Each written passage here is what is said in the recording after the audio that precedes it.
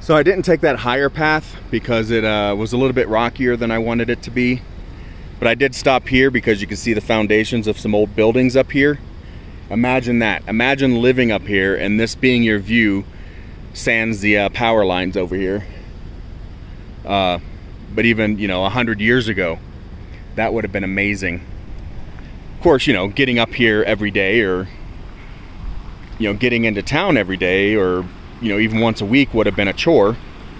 Hell, it's taken me over an hour, and I'm in a truck. But I also wanted to show this. So not only do we have this waterfall here, and unfortunately, yeah, I am gonna have to point it towards the sun a little bit. But then we have this cave.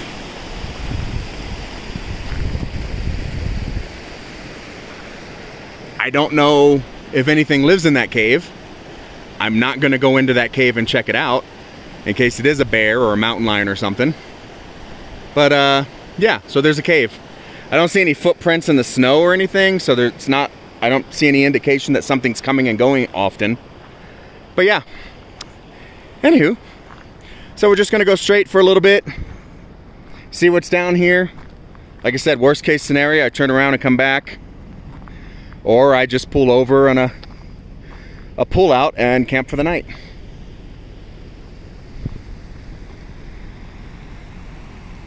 So thanks for watching.